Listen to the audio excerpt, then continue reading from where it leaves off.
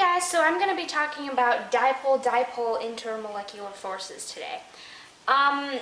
Intermolecular forces, of course, are forces between two atoms or two molecules or just two substances in general, and they are attracted to each other through different aspects, including the number of electrons that they have, the electronegativity, or just depending on what bonds they have. But dipole-dipole forces depend on the polarity of the molecule. Now what that means is that one side of your molecule is going to always be slightly more negative than the other side of the molecule. And this, of course, then that side of the molecule will be slightly more positive. I'll give you an example.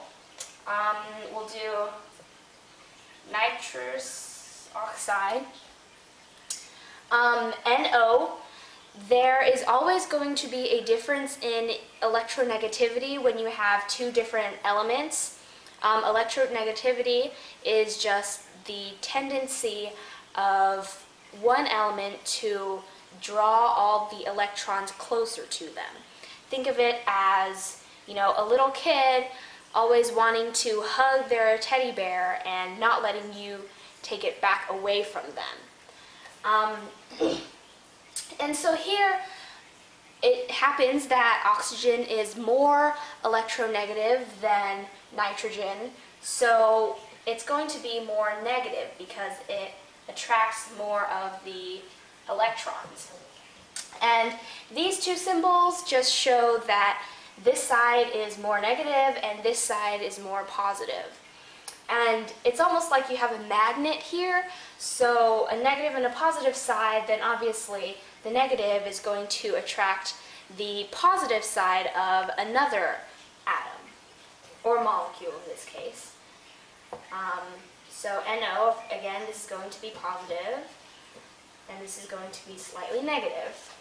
And the positive and negative charges here are going to join together. And then, like a magnet, those two NO molecules are going to be attracted to each other because of the difference in charges. You want to make sure that if you describe dipole-dipole forces, that you make sure to show that the oxygen of one of your NO molecules is going to attract the nitrogen of another NO molecule.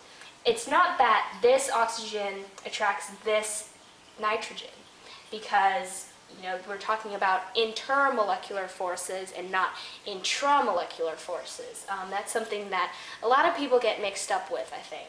So just make sure that that you say one of these attracts the N from another molecule.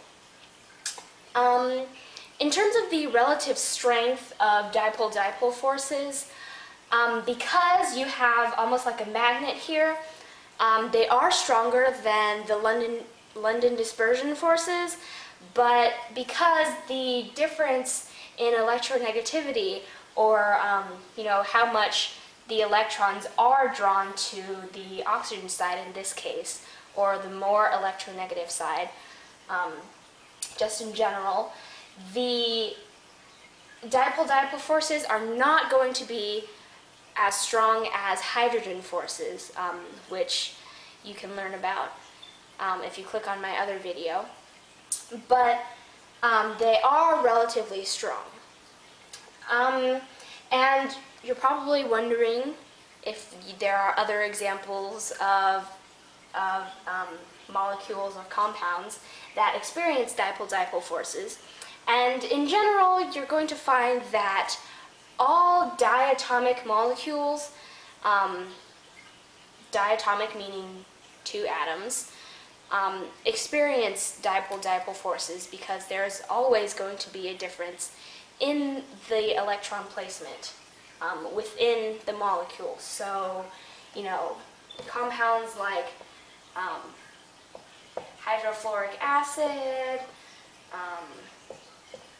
ICl, CO, and even water.